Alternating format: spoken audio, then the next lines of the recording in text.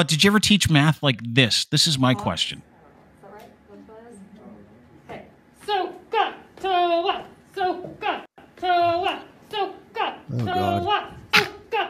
So what? Jesus Christ. So what? Look at Ingrid's face. Is it like, how did they have color film in 1920? What the hell? Jesus. This isn't a...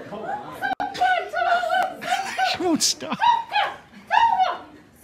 That's fucking Xanax is what that is. What? Jesus. Yeah.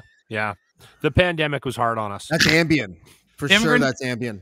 Ingrid, is that something? Ryan, Is that he how doesn't you've even know what taught? to say. Like, is that familiar way to teach math with the cultural appropriation? Yay or nay? That's an embarrassment to every single person that is in the teaching profession. I'd say in the entire world. I mean, that's an embarrassment. I think just to anyone that's employed anywhere, to have anybody acting like that at their workforce. Employed anywhere.